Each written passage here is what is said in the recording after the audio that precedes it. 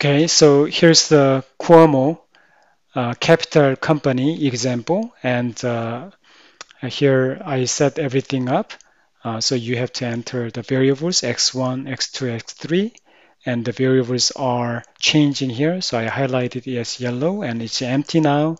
But if you solve the Excel solver, we have the values for these cells. And then we have coefficients, 25,000, 18,000, and 32,000. And maximize the profit, we have to use this sum product function and indicate or highlight L4 to N4 and then L5 to N5, and corresponding values will multiply together and you can sum them up. And then we have constraints. We have x1, 2, 3, year 1 and year 2 right here.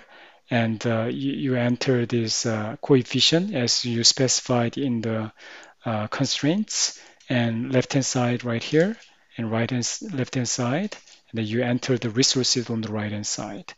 And if you have done that, now we have to apply Excel Solver. So what you do is you go to Data and click on Excel Solver, and here you can say the objective is right here, L7.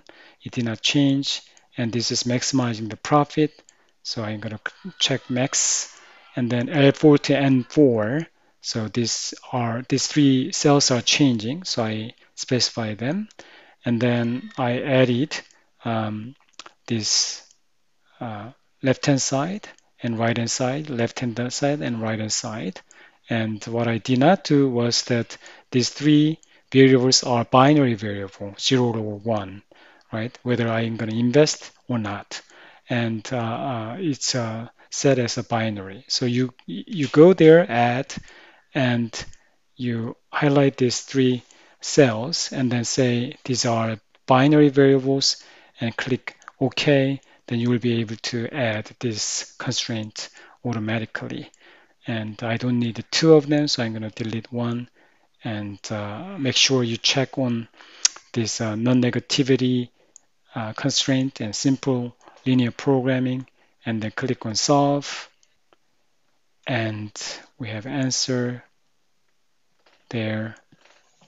And we see that x1 and x3 are something that you should invest, because you cannot invest all three projects.